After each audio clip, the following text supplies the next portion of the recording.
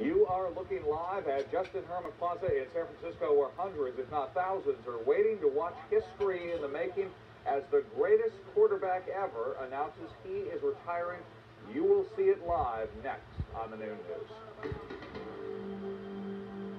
Now, live, the award-winning KTVU news team and the Noon News.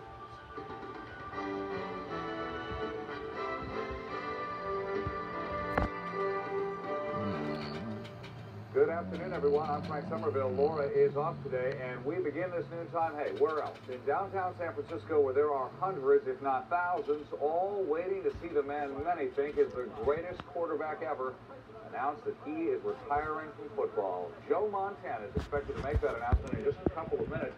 And standing by right now, live at Justin Herman Plaza, is Lloyd LaQuesta. Afternoon, Lloyd. Well, Frank, the Montana magic works again on a day that started out as sort of dark, cloudy, and possibility of rain. It's now sunny, dry, and a lot of people here, as you said, to celebrate, well, honor Joe Montana. We took our camera into the crowd here at Justin Herman Plaza, and here's what